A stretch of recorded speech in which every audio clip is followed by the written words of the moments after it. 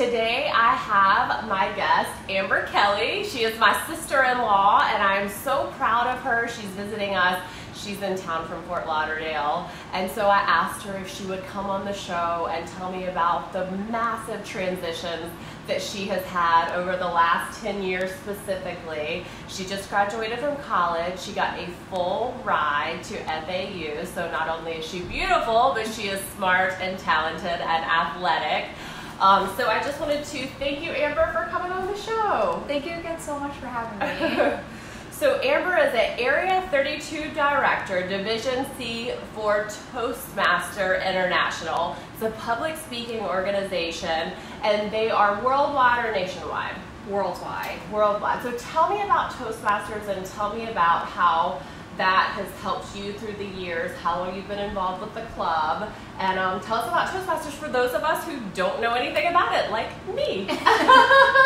Well, Toastmasters International is a worldwide public speaking organization, and besides public speaking, it actually helps you with leadership skills, communication skills, and honestly, the list really goes on because there's so many different skills that you can just achieve in it. And I've only been in the club for a little over 2 years actually, so I haven't even been in it that long. Wow. And I think the transition for me and just moving up in the ladder for Toastmasters has been something that I never would have imagined in my life. Like you mentioned, I am the Area 32 Director for Division C, District 47, and Region 8. Like I said, and you're former president of, tell us what you, that background, you're former president of the FAU division of that? Yeah, so of course my home club is Florida Atlantic University's Toastmasters Club.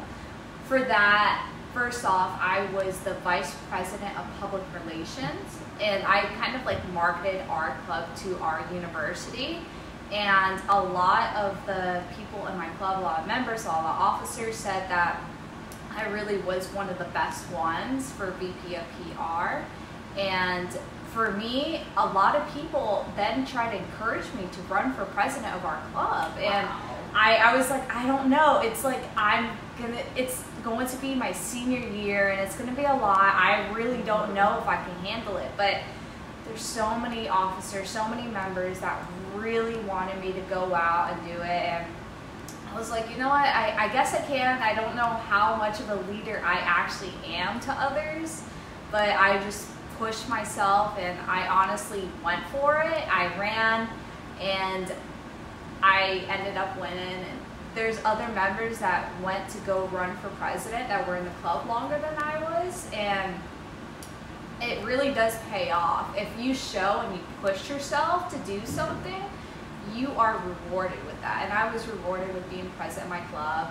I just actually ended it like June 30th was my last day as president. It was a full year term.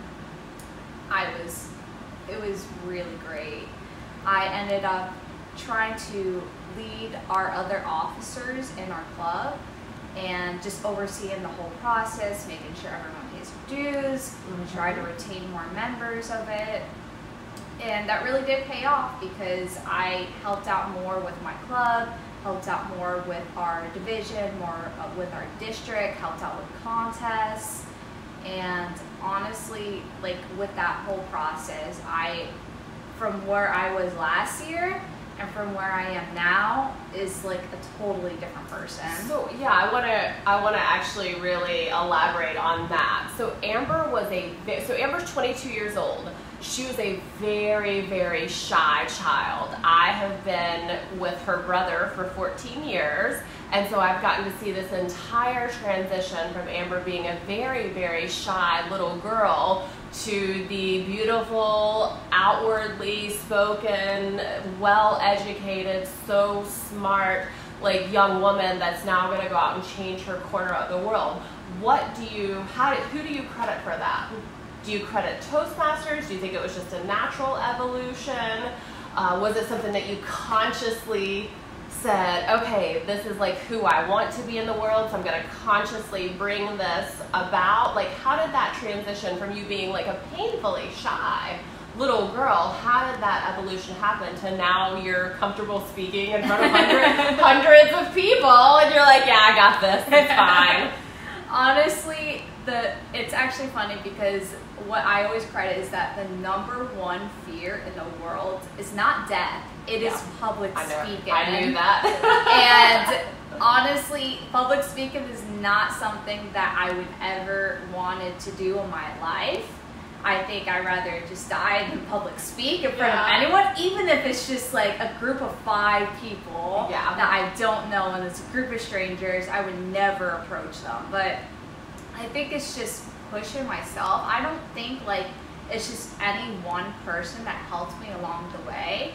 It's just me consciously thinking that I am good, that I can be the best me that I can be, and just going out there and just trying new things. And it gets a little hard at times because sometimes I might just put myself down saying, no, I really can't do this, but I just got to remember there's a group of friends that I earned along the way that I love, especially in Toastmasters, and just from back when I was in elementary school, probably around like 7, 8 years old.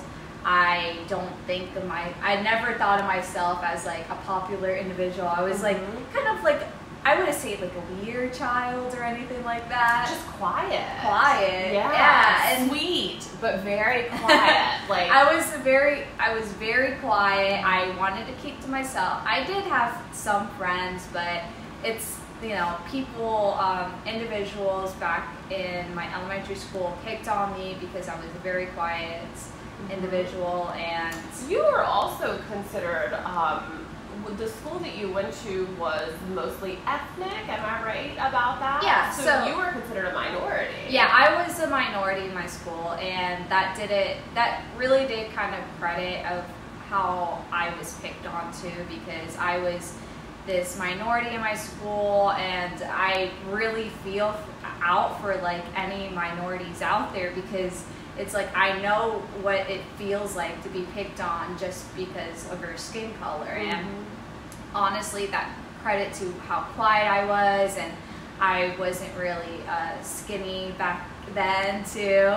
And every time I see her, she is like in better and better shape. I'm like, girl, you're looking good, girl. Not that you have to be thin to be beautiful, but you really have just transformed everything throughout the years. Like you've had a whole, like full on, full body, full personality, sort of almost like a swan, like the beautiful swan that emerges after years of sort of being inward. Yeah, so like I said, it's just when I go and look at it back then and look at it how I was now, I just look at different moments in my life that really has sparked that change, and I always credit it not only to myself but to the people that I befriend. I think they really try to encourage me along the way, and I think that's always really important, just to have that group of friends that you can trust, that they can motivate you. If not, then I don't think they should really be your friend. I agree 100%. But because it's dead weight.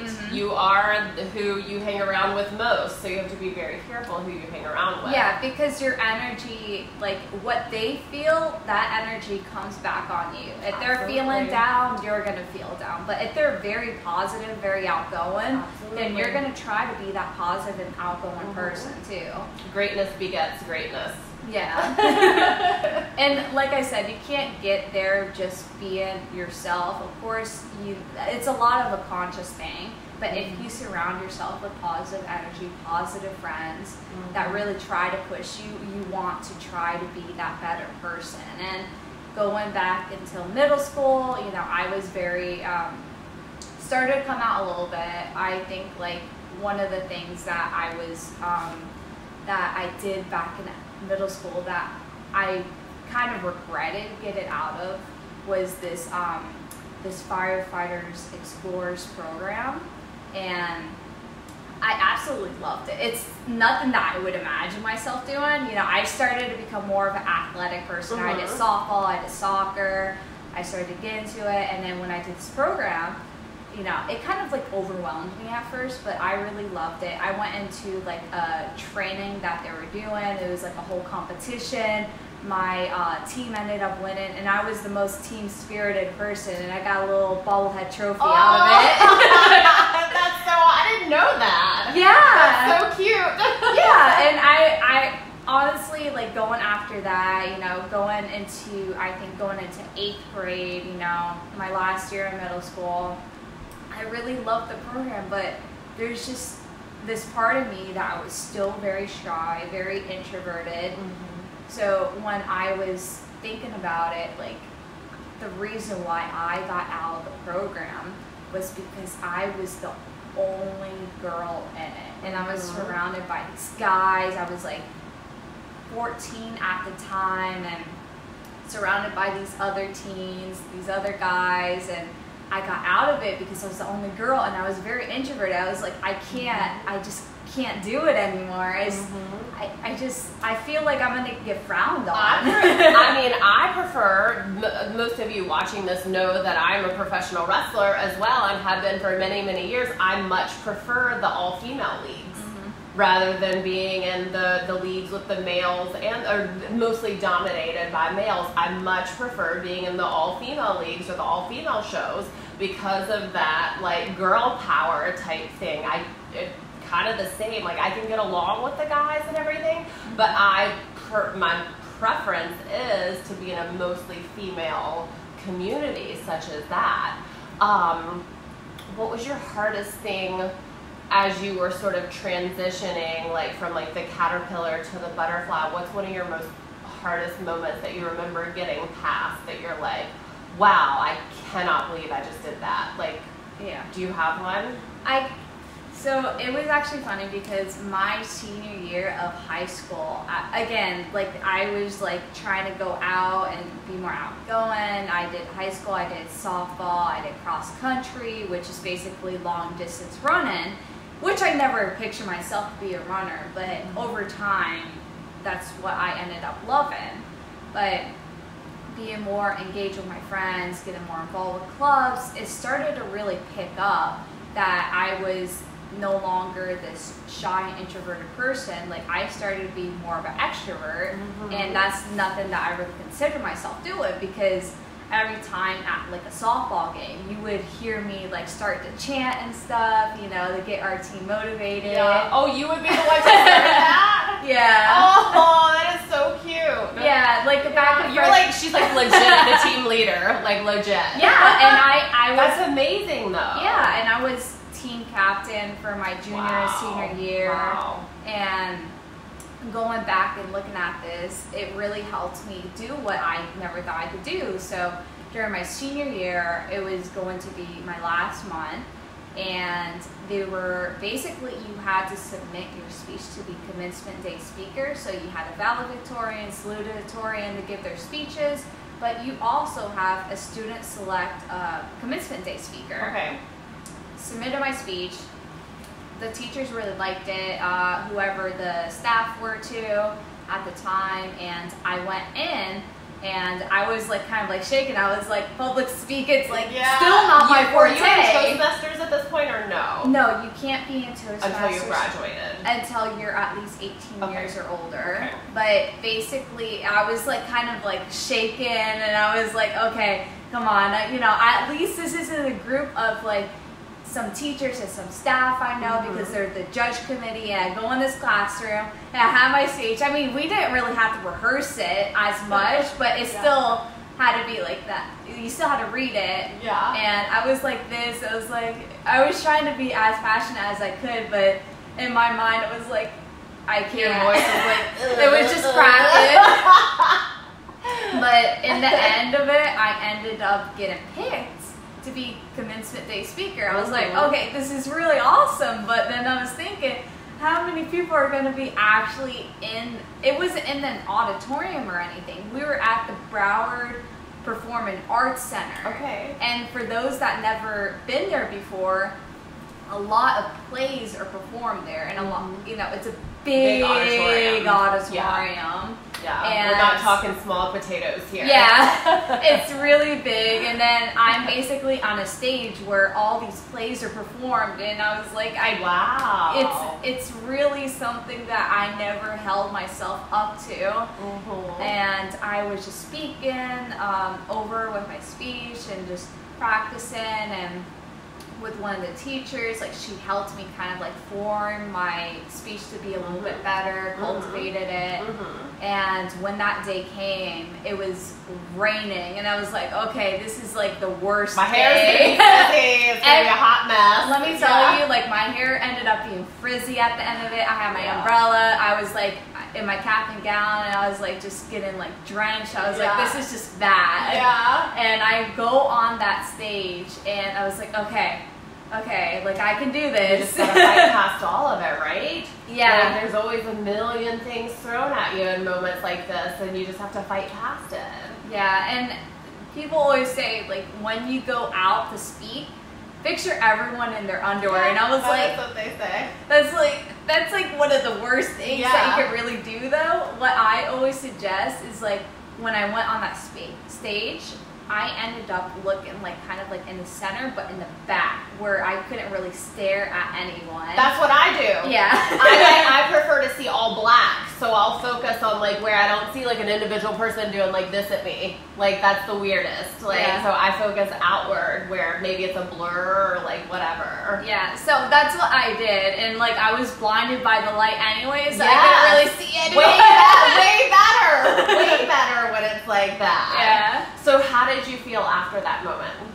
After that, it was like I was like went back to my seat. I was kind of like shaking. I was like, okay, I'm so relieved that I got to finish that up, and I was just like, I was so glad that I was able to do it. Did you feel like a sense of like accomplishment? Like it was definitely an accomplishment. Like being so proud of yourself. Yeah, because like you're representing all the students of your high school, and you get to have the speech in front of all your friends, all your family, and then of course all of like, you know, these parents, you know, that are looking forward for their son or daughter to graduate high school. And I don't know, it was definitely something that I never really thought of myself to do, and when I did it, I think it really helped me. Who do you think's been your biggest cheerleader, or is it yourself? So of course, like I'm always gonna give credit to either my dad or my mom, but they've always been there for me, like trying to say, yeah, you can do this, you know, why can't you do it? Fantastic. Not all parents do that. That's awesome. Mine really didn't do that. They were just like, get a job with the city and be normal. And I was like, never! Never normal. Not that there's anything wrong with that. I just did not want to get a job with the city and go to a 9 to 5, whatever. Yeah. So your parents were supportive. They were very supportive. Awesome. Honestly, I think like at first, like back in when I was like 10, 11 years old, I was like, hey dad, I really want to go do soccer. And he was so reluctant to do it at first. So like, you gotta drink more milk. Yes. Any excuse. My father-in-law really believes in people drinking their milk and getting their bones strong. For those of you who don't know us, like he harps on that, like it's your milk in. So any excuse, but I eventually kind of like got him for me to do like at least softball. Then I really loved it. And she was really, really good at softball. What position did you play? So back when I graduated high school, I ended up being captain. So I ended up I did every position. I kind of tried out for catcher, but it wasn't for me because for those that don't know, I just got LASIK. And I had glasses I'm so before. jealous. I can't even like see the camera right now, and she can probably see it perfectly. Yeah, so I had glasses before, and every time that I try to have the helmet on, and I try to, you know, you have to do really quick. You have to get your helmet up, and I tried to do it, and I'm like, my glasses always get caught up, and I was like, I can't do it, guys. Yeah. But yeah, I did every position. I was a pitcher, I was first, second, third, shortstop, in the outfield. You know, I think I give my credit to always I was better at being in the field at throwing to any of the bases and definitely catching any of the fly balls, but I wasn't too much big as a batter. Definitely wasn't the first in the lineup, but I was probably about third or fourth to go up. But again, I think always just like trying to push myself and try to get out there and just try to catch any of the balls. I think I always loved that. What did all those years in sports and group efforts teach you? Yeah, I mean, for those that never really got a chance to do anything like that, I don't think it's ever too late. You could always just you could always just hit the gym, go into group. Yeah, and there's always like different like group leagues that you do with cities, but for me, and there's adult dance, adult softball, adult like taekwondo that you can start at any point. Yeah, I mean, for me, I think the biggest thing that it taught me was to really decide you have to rely on a team.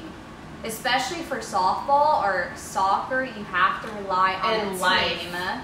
Yeah. You cannot go through life alone. In life, humans, we need teams and communities and people to work with, to co-create on and to do things with. That's just the way we work inherently. Yeah.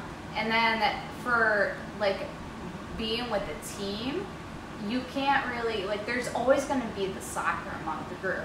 Mm-hmm. And I think that's what pushed me to become like more of a leader, to become more of myself, is because when you see someone like slacking, you kind of want to point that out to them and say, hey, I noticed that you're not doing so and so, like, why don't I help you so you could get better at it? It kind of like pushes you to be a better leader. I think that's what team sports has taught me.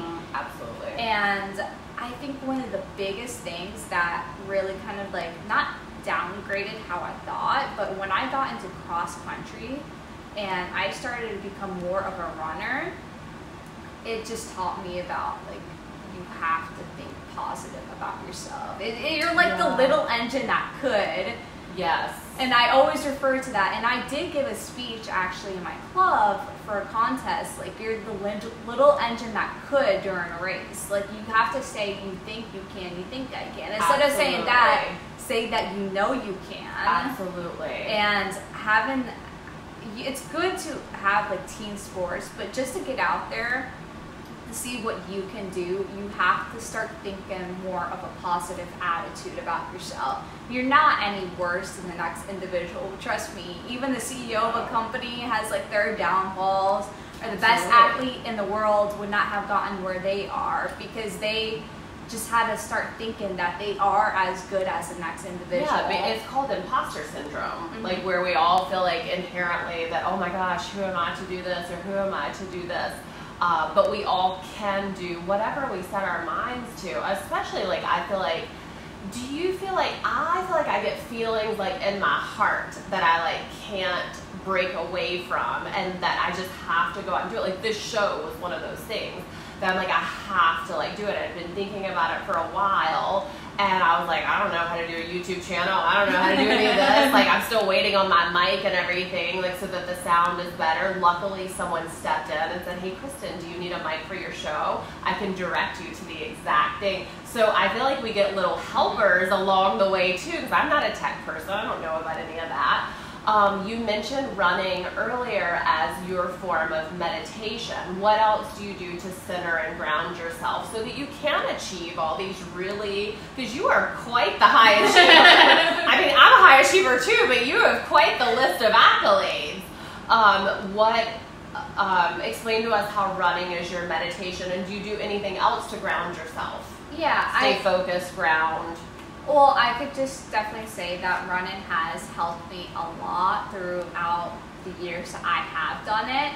And I think it's something that I don't give myself a lot of credit for, because I go out there and I think like I started to become more and more serious like within the last year and a half, because I said, you know what, I should start doing more 5Ks, you know, more 3-mile runs. And I started to do that, and I said, hey, anyone in my Toastmasters club wants to do this, be, you know, kind of like be more. If she said this to me, I'd be running the other way. I'd be like, screw this, no thank you. Yeah, because it's not, like, I've even got... We live in Florida, it's 100 degrees here at 9 a.m., so... Yeah, and I've, like, gotten people in my club that never went out for a run. I'm like, this is really something to go out, and it's for a good cause. Absolutely. Most of these races that you go out for has some sort of charity that they donate to. And for me, it's like, I started to do more 3-mile runs. I'm like, okay, I see like one of my friends in Toastmasters ran a marathon. I'm like, okay, I'm not there yet, but what are the next steps?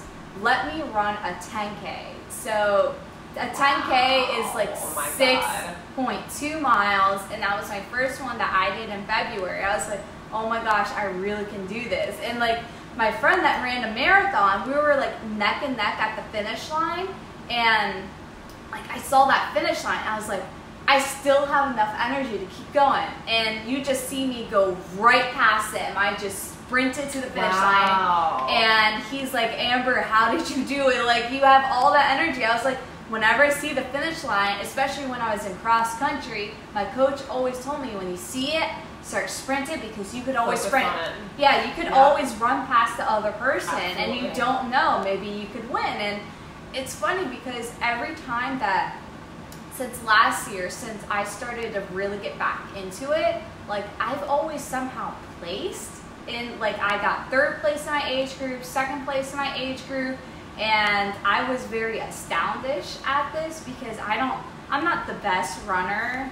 I definitely cannot run like a 20-minute 3 miles at this point, but you know, I could run about... But you don't give up. Yeah, I run about 28 minutes, and I'm just trying to keep going.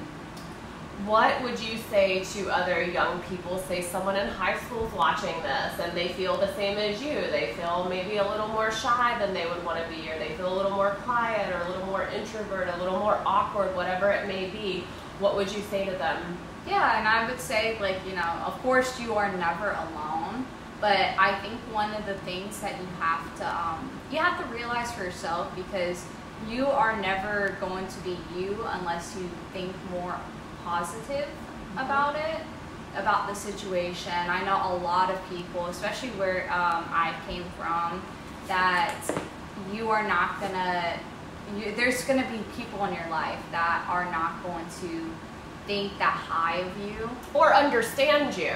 Yeah. I have had so many people in my life not understand me because I'm such a conundrum. Yeah. And they're like, wait, you should be a certain way, but you're not, and so we're really confused by that. I think that a huge part is like being who's there, right? Yeah.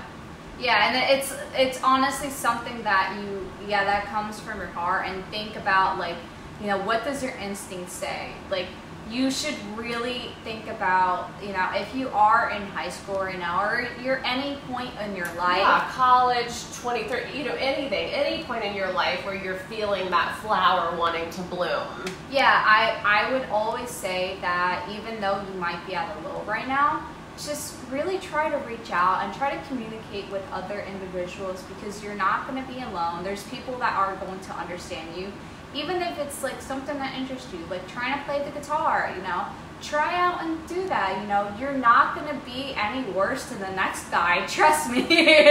Your vibe attracts your tribe. Yeah. So I feel like that if you start to put yourself out there in a certain kind of way, like you did with Toastmasters or softball or any of the things you've been involved with, me, any of the things that I've been involved with, your vibe attracts your tribe, and those people that are your soul family, your soul group, will start to come forward, and then they will support you. Yeah. And then the rest of the people will sort of fall to the wayside. Yeah. And you don't even have to do anything like, shoo, get away. Like, they will just fall to the wayside, like, naturally. Yeah. What has been your biggest negativity in your mind that you have had to get past? Whether it be in life, school, sports, family, like whatever it may be.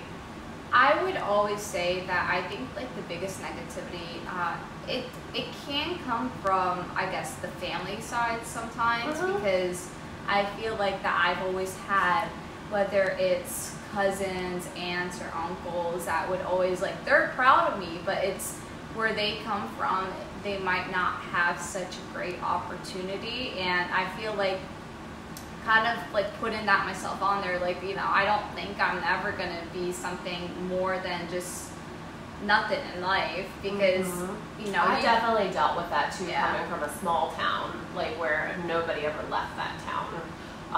And you grew up in a big city where Yeah. there's lots of opportunities, and not everyone in your family lives in a big city with Yeah. lots of people and lots of opportunities. Yeah, because I have a lot of family that lives on the countryside, whether it's in Yeah, me Tennessee, too. Alabama, Yeah, me too. Michigan, and it's honestly like, I wouldn't say as much of a negativity, but it just started to think like, I don't think that I can be as much as I want in life if my family's not there. Like, but it starts to think like, you know, I could always be the first in my family. Like, I was the first in my family to go to college, and Absolutely. I think Absolutely. like just having that negative mindset. Not only to go to college, but to get a full scholarship and to not have to pay like full academic as well as a sports scholarship. So what you are doing is you are breaking generational cycles. Yeah. And every parent, I'm a parent now, every parent wants their child to like break those generational cycles and do 10 times better than we ever did. So you're doing amazing. Thank you. So with what you're doing now, she just graduated, and she just got her first full-time gig. And tell us about that. Yeah, I actually start this coming Monday, which is right after the 4th of July weekend, and I'm a little nervous. I'm just lucky that I am able to get something right now during this whole pandemic. Yes. And I got laid off from my part-time job, where it was my internship before, but they really loved me at that company, that the presidents of the company that I got laid off of, his cousin was a marketing director at another company. And that's the job that I ended up getting because I had a great recommendation, and he really needed help. But I'll be his marketing assistant at Crown Spirit and Wines. Awesome. And what do you think will you be doing like a lot of the multimedia, like the phones and that type of thing, or do you know yet? So some of the basic stuff, of course, I'm going to be helping out with the social media of the company. They have about 13 locations, and they're all based in like Southeast Florida. And they're more of a gourmet experience, but it's kind of like helping out with their social media. Like, is there any ideas, any kind of like their website, like what else should we put on there? To and put like an updated spin on things. And it's kind of like also doing more of the marketing research. They do have a lot of events going on throughout the year, especially before this pandemic. They would always have a lot, but it's like, you know, I would be helping out with that, trying to help out and advertise more on that side too. What are your long-term goals, not just with that company, but like life in general? Like, where do you see yourself in 10 years? Making changes, doing things to better the world and better your community. Where do you see yourself? So I would say, because in 10 years I'll be like 32. But I honestly, it's Which is still very young. I just have little milestones that I want to do along the way. I know for me, personally, I definitely want to have a half marathon done, a Star Wars half marathon. Oh, fun. I want to do the Disney marathon. It was originally what it was supposed to be. I was to do the half marathon next year, the marathon in 2 years, but it might be a little interrupted, but I still want to do the half marathon and marathon. I definitely want to try to pick up, and I just got my guitar restringed. I want to try to play that again and teach myself. And for Toastmasters, I really want to try to move up in the ladder. So I'm Area 32 director, and I get to oversee all these clubs. And I'm like okay, I know I'm a leader now, and I know I've always been a leader, but overseeing all these clubs, making sure that they're on their path for success, completing their membership programs, and it's something that I really am looking forward to this year. And I just want to try to help out Toastmasters as much as I can, you know, help them retain more members, help them to know what Toastmasters is, because it's funny because I bench watched The Office like 2 years ago, and Toastmasters was introduced like in it, and it was like, it just said the name Toastmasters, oh, like Toastmasters, and it was so funny because I'm like, wow, I never thought the club was actually spoken in it. And just like, I think more people should know about this, and I want just like, not even on college level, but there's corporate offices that have it, and like communities that have it too. So just helping with that. And I think I really want to try to get more into crisis management, public affairs, public relations, kind of like go more in that sector if it's like with government jobs, or just like I kind of want to help companies out a lot more, just trying to figure out like what they can do and how they can deal with the situation, because I'm a very organized and articulate person, and I'm very detailed, and I just want I just want companies to help them to get through a situation. What is success to you? Success to me is just trying to do something I set my mind to. I think it's just something that, whether it's just that little goal, like I said, it's like whether it's running that 5K, running that 10K, eventually doing that half marathon, just having those little goals along the way.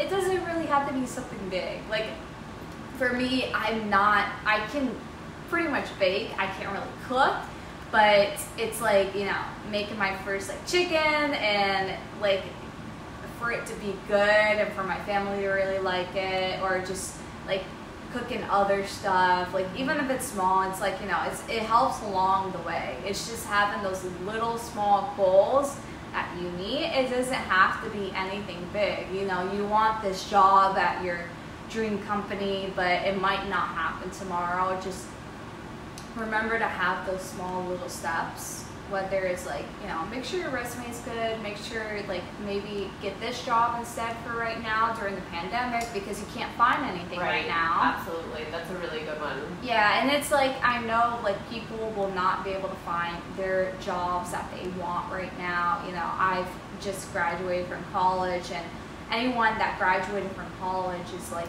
put in that situation.